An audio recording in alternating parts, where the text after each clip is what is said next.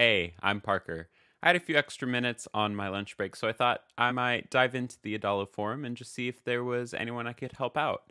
Luckily, there is Gavin here who posted just a few hours ago and hasn't had any responses, and has a question that's pretty interesting because I run into this kind of thing a lot when working with filtering data in Adalo, and it's something I'd love to walk through. So the issue is Gavin says they have a user collection in which there's a contacts column, and when they're saying column here, they mean field in the database with a many to relationship back to the users. The idea is that they can add contacts who are other users to a user. So essentially, building kind of like a contact directory where everyone that's logged into the app is available to add as kind of like a networking contact, it sounds like. Um, so then they're trying to have a search for users whose email addresses match the search criteria and who are not already in the logged in users contacts list. So they've got the search part down, which is great, but they can't find a way to filter out the users in the contacts column. And they ask, why is that? So, great question, Gavin. We're going to dive into this and hopefully figure it out pretty quick. So let me just hop over to Adalo. We're going to make this contacts just quick app to work from. I'm going to hit create and let us dive in. So first of all, what I want to do is just make sure I have some users to work with. So I'm going to add these really quick. We'll just do maybe Parker 1.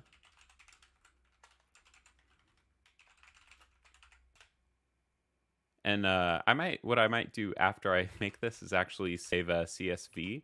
That way I can just really quickly spin these up and get to testing. But let's just make 3. Oops. I think that'll be enough. Cool, and we're gonna hit save.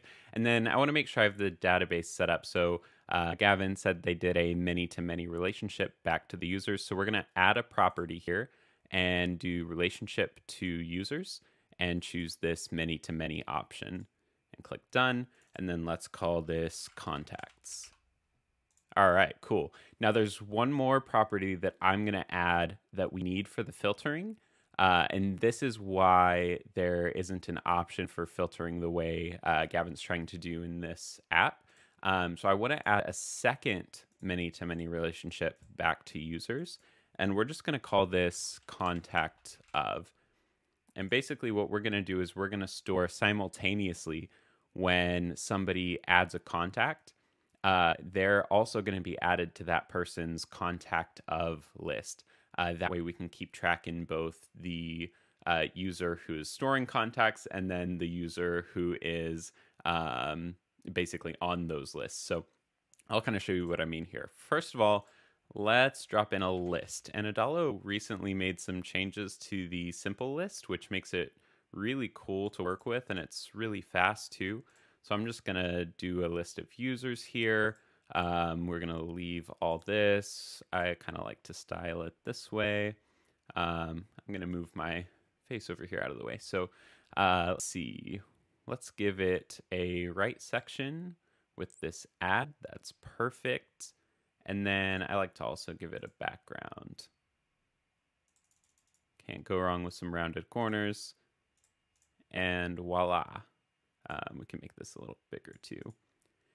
Okay, next what we need to do is add that search capability, which is done with a text input. So I'm going to drop that in and then just kind of match some of the styling here to the list. This is always easier to do up front for me because then I don't forget to do it later on. Okay, very cool. And this is a huge pro tip. Be sure to always name your input fields because you will reference them later. So I'll just call this search field. All right, cool. So next what we want to do is get our filters set up. So let's do a quick demo here. If I sign up, I think I made 3 contacts. So if I say Parker 4, oh, and I need to put in a password. if I make my fourth profile here, I should automatically see all of the contacts here. So what I want to do is, first of all, let's set up the data that we're showing. So right now the title's the email. Let's change that to the full name of the user, and in the subtitle, let's give it the email.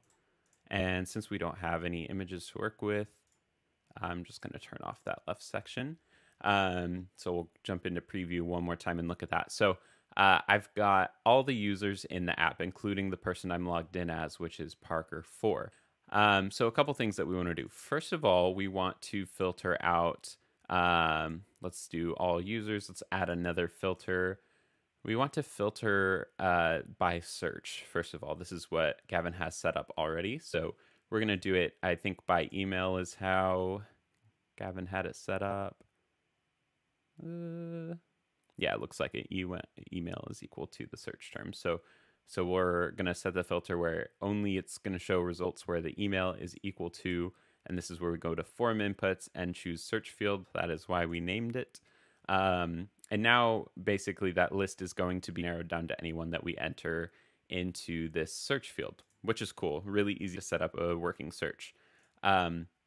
Next, and this is the piece that should solve the problem here, is we want to add another filter that is going to, let's see here.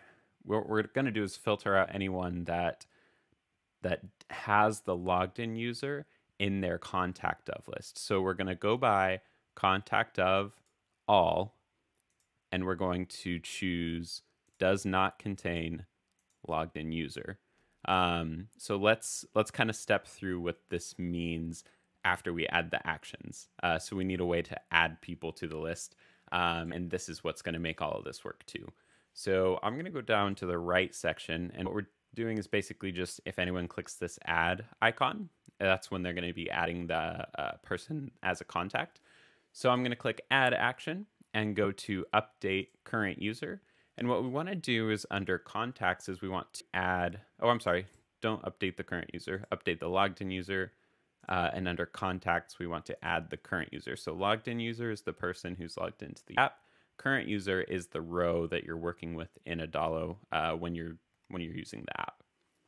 Okay, cool. So we want to keep that as is, and then we want to add another action, and this is where we're going to update the current user. So now we're updating the row, the data for the row that we choose the button on.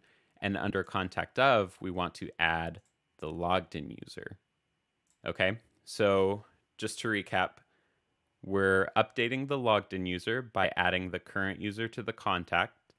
And then we are updating the current user by adding the logged in user to the contact of. So in practice, let me just pull up the preview mode and show you what this looks like. Let's do a search term here. Well, did I set it up right? Live troubleshooting. Let's see, email is equal to, we want contains, is equal to, I mean, you can do either one, but I would have to type in the full email address. So if I switch this to contains on the list filter, this will pull up partial results. So I could just, start typing anything, and if it matches any piece until it doesn't match, it'll show up in the list. So let me hop back into preview and we'll do that again. Okay, so you see now, like, as soon as I get more specific, it narrows the results down. So what we're going to do, remember we're signed in as Parker4 here. Let's add Parker2 as an example to the contacts. So when I click that, it takes a second, but you'll see that that disappears from the list, which is good. Totally what we'd expect, because now in the background, Parker2 is one of Parker4's contacts. And I'll show you too in the database section here. If we go and look at the records and we look at Parker4, which is who I was logged in as, we can see contacts and I see Parker2 listed. So that's perfect. And then the other side of things is if we look at Parker2, we can go to contact of and we see Parker4 listed. This is how you get the extra filter working, where you're only seeing people who aren't on the contacts list. So it's a bit complicated to get it to work that way. Once it's there, it's all great. But I thought it'd be worth recording a quick video. Hopefully, it's helpful, and I'll see you later.